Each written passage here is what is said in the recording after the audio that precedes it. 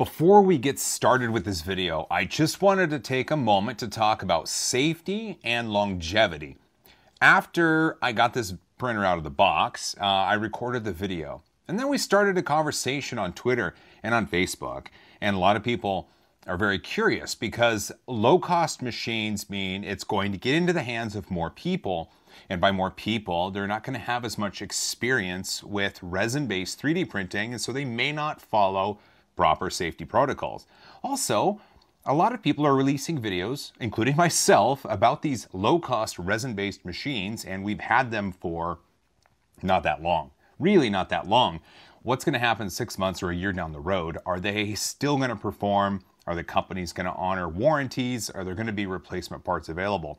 So I don't know the answer to that. And I just want to say that right up front. What I'm going to give you is my opinion on this machine and my usage of it. But there are still other factors at play. Plus, I want to make sure you understand resin-based 3D printing is messy and it's gross and it's dangerous because you don't want to get that resin on your skin. You'll see Shawn and I use gloves. You should use gloves as well. Nitrile gloves, they're wonderful. Plus, I mentioned ventilation in the area. Take that to heart. It is very important that you're not huffing resin fumes all the time. So, low-cost 3D printing, when it comes to resin, it is fantastic. Be safe, and just watch out for the future as you don't know the longevity of these machines. And with that, here's your video. Normally on the channel we show off all sorts of machines, big machines, small machines, expensive machines, cheap machines, machines made of butter, resin, ranch dressing, you name it. But this is special because a company by the name of Longer3D sent this over. It's called the Orange 10. It's a resin-based 3D printer, and it's $229 US. That's crazy. It's crazy, and it's impressive.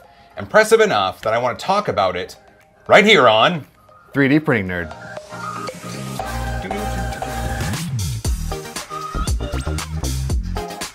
Hello there, welcome back. I've got Shawn next to me, and Shawn's here because Shawn has no experience doing resin-based 3D printing. Zero.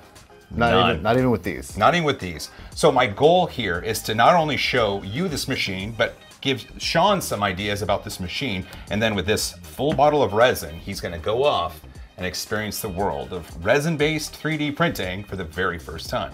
I'm excited about it. I'm excited about no sanding. Not that I sand now, but not having to sand also is good. If you talk to Bill Duran, he will still sand his Form 2 prints. His end results are perfect. Sure. And there's a reason. Yeah. I mean, you could start off not sanding, but then eventually you'll probably sand. I'm sure I will. So this all started off when I got this out of the box. I didn't film anything. I just wanted to get out of the box and kind of give it a try. My only experience with resin-based 3D printing is with the Form 2. I know that Form 2, the Peoply Moai, even Uncle Jesse just talked about the Elegoo Mars on his channel, which was an inexpensive one. And so I thought, hey, this is a very inexpensive resin-based 3D printer. Let's give it a go. And it produced this model right here. This is called the Zombie Hunter, and it's perfect. It's glorious. Like, I saw this and I was taken aback by how perfect this inexpensive 3D printer was able to print this. I mean, you saw it. Yeah, it's crazy. And you pointed out to me, like the detail in the back of the head, like it's all just misshapen, like a normal head would be. Like a normal head would be, yeah. Right. If you were to shave your head, all of those little bumps and scratches in your skin that you would have that you don't know about, they are in this model. So it did a fantastic job recreating this. And this was just one of the models on the SD card. So that was the first one. It was good. So I thought, let's try another one. This one, unlike this one, isn't hollow. So it's full of resin. And usually with SLA prints, resin-based prints, that has a little hole to drain. Oh, gotcha. Because if it's an opaque resin, it's really hard to get the UV light all the way through to cure it. So while this doesn't slosh around, there is a chance that the resin inside of this model isn't fully cured. Okay, gotcha. But if you look at it, it looks great. It came with a weird sort of raft. And again, it was just the one on the SD card. And I cured the resin in the Pacific Northwest sunlight or cloud light or whatever it is. It's pretty cloudy. It looks gorgeous. It looks great, right? The raft was a bit difficult for you to get off, it looks like. There's a bunch of pieces broken off and Yeah. all that. So that's interesting, but it feels solid. It feels solid, and it is solid. Right. And with the raft, what you can do, just like what Bill does, you can carve, you can sand, you can cut. Right. And, it's resin, so it's good to go. Perfect. Yeah, this model is beautiful. I'd love to see that fully painted. Maybe we'll try. Maybe we'll give it to my daughter Riley. She's good at art. Right. Then I thought, let's try some models of my own. So Longer3D gives a slicer for this machine. It's actually got some decent features to it, like auto support generation and the ability to have more than one model on the plate, the ability to clone models on the plate, rotating and scaling, all that sort of stuff. It worked well. And what I did was these two. So first, this is, I forget the name of it, but it's a geometric shape. I scaled this way down, and you can tell kind of towards the bottom. I don't know if I'll be able to clip these off. Let's see. Gotcha. Are those supports? These are supports. So these are the automatic supports that it generated. And if I am careful, I bet I could get some of these off because it's just a tiny little point that they touch. But someone with better eyesight than me could probably do that, which I could. And it turned out, I think, pretty good. Getting it off the build plate wasn't too hard because of the hoops, It was just because a small contact. So I just kind of went with the scraper, and it was good to go. This is the rook that everybody prints on resin-based machines because there's a staircase on the inside and a little almost DNA helix. Yeah, does it spiral up? Yeah. So most of the time, most printers are able to get this no problem. This one had an issue with the helix on the inside, and I don't know if it was my slice settings, but the helix doesn't go all the way to the top. The staircase looks great. There's a little bubble on the top layer right there. Yep, I see and that. I don't know if that was a part of the resin, but the rest of the model looks really, really good. So the machine itself is a UV LCD. No matter how many models are on the plate, it all takes the same amount of time. Unlike the Form 2, it's not a laser curing resin, and it's not using a galvanometer, I think, going back and forth and curing the resin in certain lines. This one uses an LCD, almost like your phone screen. And at the bottom, it produces UV light in the shape that the layers need to take. And so if you have more layers, that's what takes the time. Because it does a whole layer at a time, no matter how many models are on there, it's going to take the same amount of time. Interesting. So you can know just based on layers how long your print's going to take. There isn't a variation in detail or in everything's just the same. That's right. That's cool. What's really interesting about this machine is that it is low cost. It actually has the printing size here. It's 98 millimeters by 55 millimeters by 140 millimeters tall. So the LCD that's in use is actually smaller than the iPhone XS screen that I have. It's kind of tiny, and if you look at other machines, like the Form 2 is bigger, the Elegoo Mars is slightly larger, but again, it's $229 US, right? That's awesome. It does come in a box, and the bottom is fully assembled, and then this orange cover is acrylic, and it just comes in pieces, and it gives you these clear rubber bands to put around. It does smell a little like resin. Does? Yeah. Yeah, I noticed that when I went into the garage the other day. I caught a whiff of it. The whole garage smelled like resin. That's kind of one of the drawbacks of any resin-based 3D printing. If you have resin and it's in an open air environment, it's going to smell like resin. And so if you have this in a small room, it's going to stink, and there's a good chance you're going to need some ventilation. So also with resin-based 3D printing, you're going to need gloves. These are nitrile gloves, and these are just, I got these at a big box store, $10 for a box of 100. Let's actually move this all over to the side, because what I want to do is show you how we get the models off of the build plate. This is just a painter's rag, and I do this because it's messy.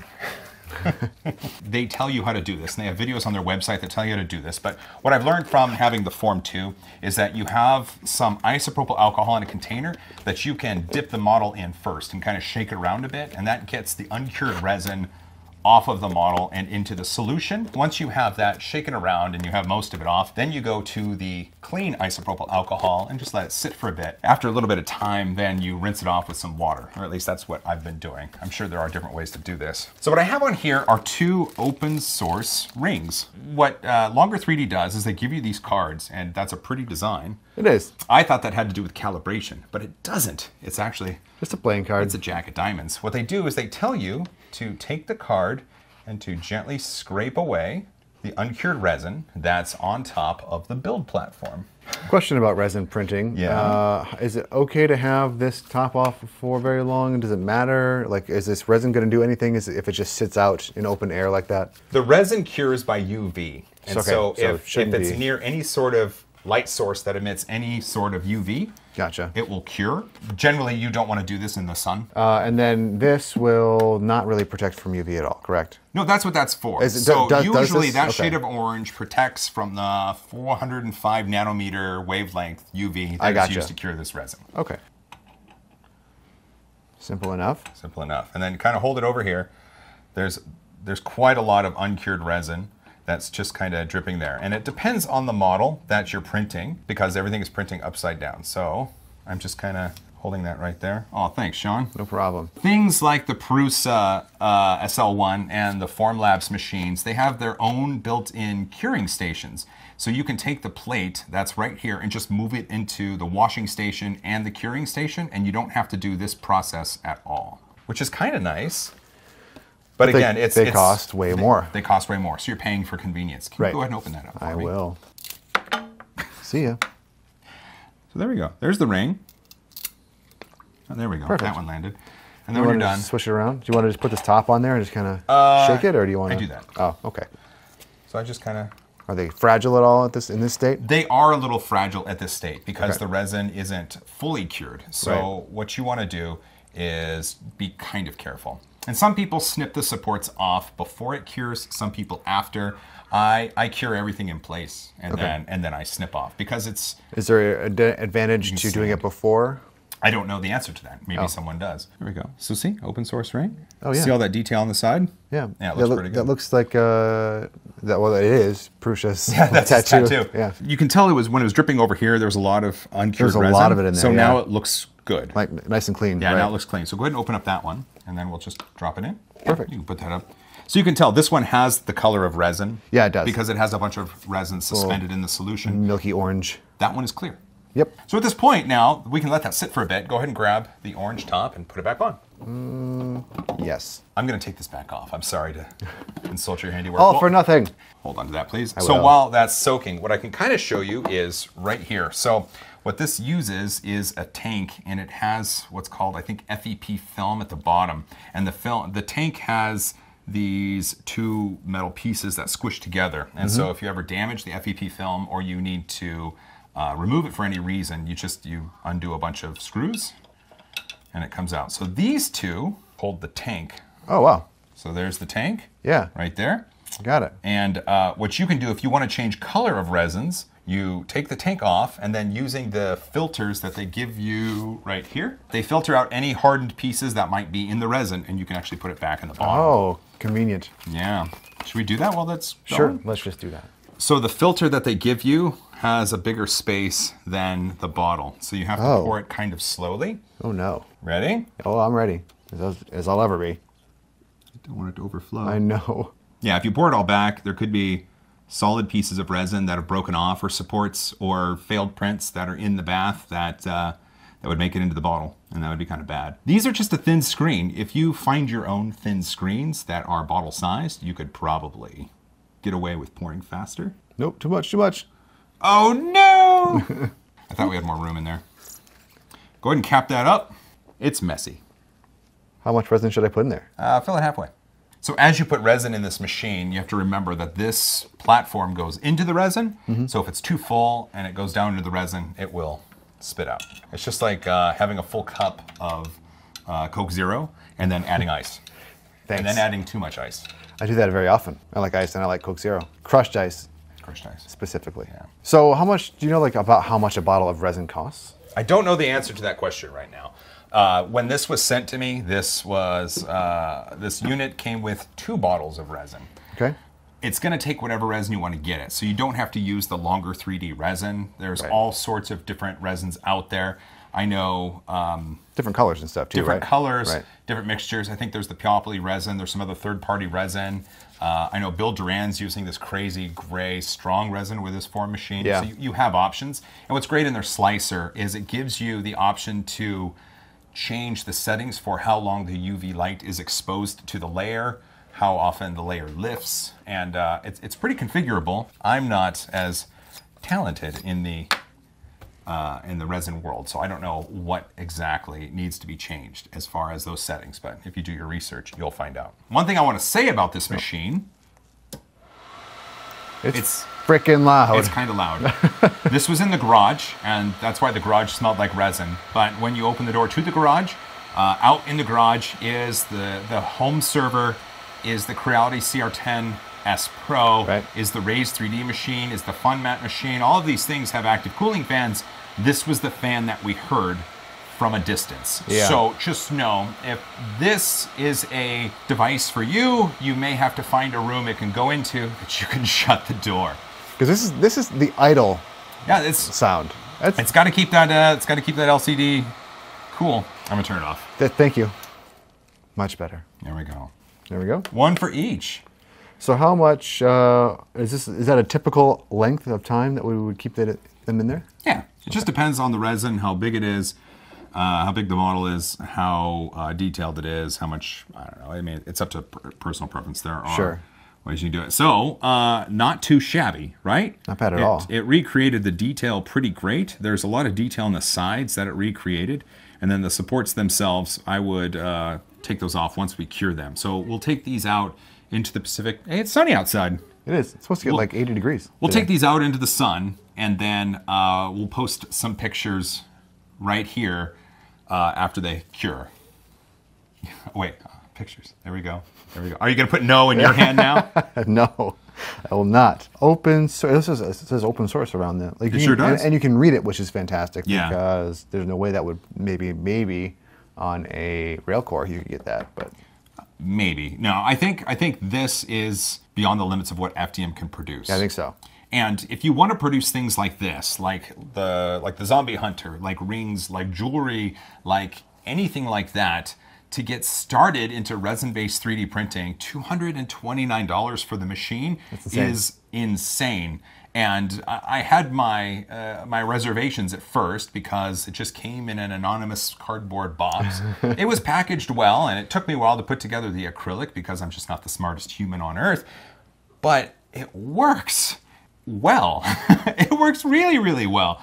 And I am excited for what Shawn will be creating with this. And he'll give you some updates on the channel or on his Patreon or something like that. Minifigs. But, again, the whole reason that we did this video is because I was surprised at the quality I got from the Zombie Hunter.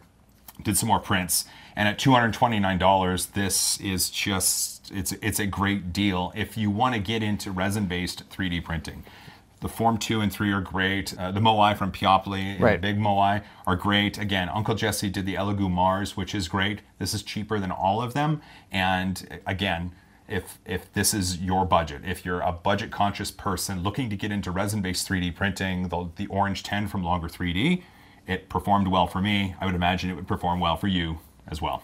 The build volume is not the best, right? But I mean, most of them aren't going to be very big either. Most resin printing. The build volume on this is pretty small. All things, if you're comparing it to an FDM machine, right? The build volume on many of these lower cost resin-based machines is smaller, but they're not meant for large prints. They're meant for jewelry. They're meant for miniatures. They're meant for smaller heads.